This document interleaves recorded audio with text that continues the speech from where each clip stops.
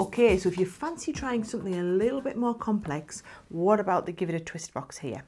Now, this has been sized perfectly to fit a stack of 10 tea lights. I've just decorated the tea lights with a bit of paper in this one, but that's what it's made for, 10 tea lights. Now, the actual box itself is made from one sheet of cardstock, which is cut to 11.5 inches square. And you can see I can untwist it, but it's got that real twist in it. And I just thought it was a little bit unusual. It does take a little bit of engineering and fiddling, so don't expect to get this right the first time, but it's worth having a practice because what fabulous looking gifts they make. Right, so I've got my cardstock cut to 11.5 inches square all the way around. I'm working on the box lid side of the board, which is where the handle is at the left hand side. Okay, so we're resting up against here and we're going to use these score lines. First thing you need to do is, with the edge up against the rest, got 2 3/4, and we're going right down the full length here. 2 3/4, then 5.5, 3, 4, 5.5. Then 8 1/4, 6, 7, 8 1/4.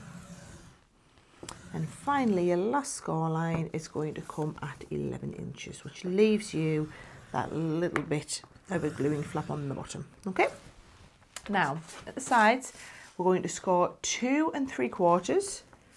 So 2 and then 3/4 here. And then to get that accurate, we're going to go right to the other side and do 8 3/4. So 2, 3, 4, 5, 6, 7, 8 3/4. Okay. So that is all of the scoring done. All right.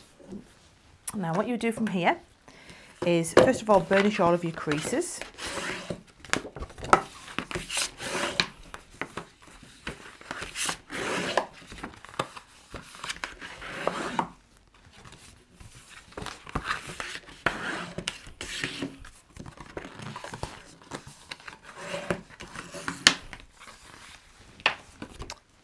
And then what you're going to do is, on these end panels, you're just going to cut away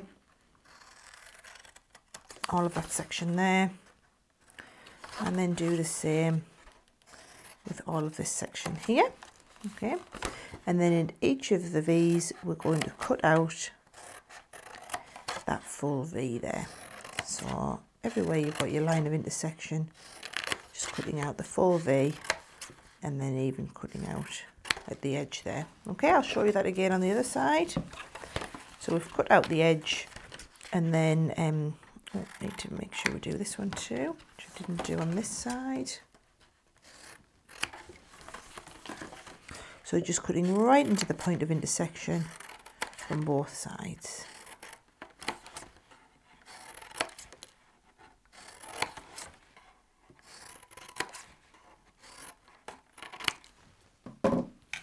Now, I'm just going to bring the cutting mat in so you can see this a little bit easier. What we're going to do is we're going to line up the corners and we're going to score diagonally across each corner. Now, you can do it with your big board, but you need to be very careful that you're actually working on exactly the same score line all the way down. So for example, if I choose my 2-inch score line here, I need to make sure that coming out of the other end, I'm coming out at the 2-inch score line. If you have an ultimate, it'll be a little bit easier for you because you've got far fewer lines, you see. If I line it up there, and then I take this and line that one up here, can you see? So going straight across each one. Yeah, so I'm going to find the same there, find the little indentation and mark across. And this is what's going to give you the twist.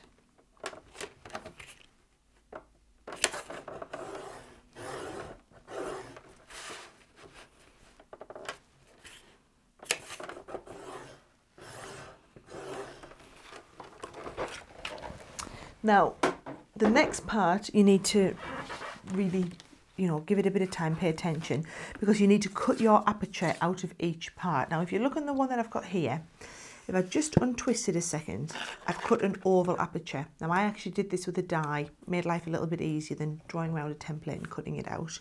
So if you do have a die cutting machine, you would just need to cut an oval in all of the central pieces. Just twist this back into shape.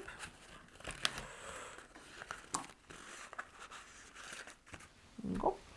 And if I show you the one that I've done here, can you see there? So they need to all exactly line up along the top, and they must be in exactly the central point on each of these boxes. Otherwise, when you have the twist, your lines just aren't going to line up. Okay, so put the board to one side. Now for the fun part, the gluing. Now the easiest way to describe this is you just need to gently maneuver it into place. Okay, so first of all, you can see where I'm going to glue this down here, and actually because of where my twist falls, I'm just going to cut off a little bit more of that gluing flap there, and I'll do the same at both ends, and it's just going to make the twist that little bit easier. The double-sided tape down here, plenty of it, and then stick this into place.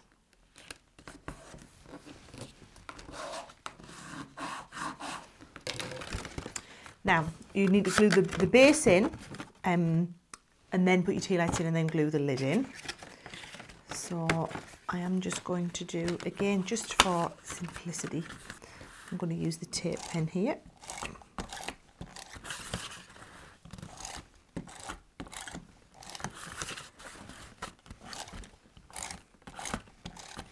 Obviously you don't want glue on all four sides because your last one's going to stick into place. But I'm just going to take these one at a time right across there. Okay.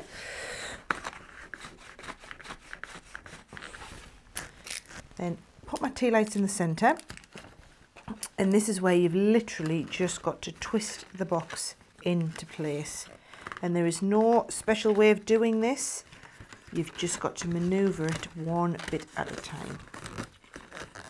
You can see it's starting to get it to twist there. Third panel, fourth panel.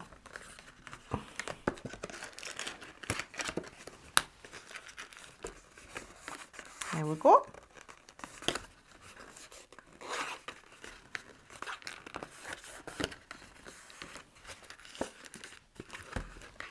And what you'll find is it'll twist both ways, but one way it will sit in place. So you can see that's just folded into place there.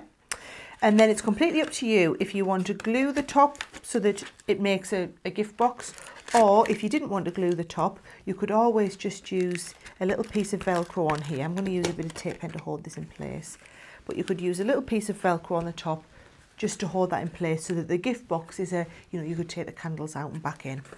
So you can see there how done in a little bit of colour, a little bit of coloured cardstock here. We've designed this one to use slightly less than 12-inch square cardstock, so you could start with a sheet of 12 by 12 here, not limited to A3 cardstock. And you can see how that just twists beautifully into place. And again, it makes a very inexpensive gift look really spectacular when you gift it.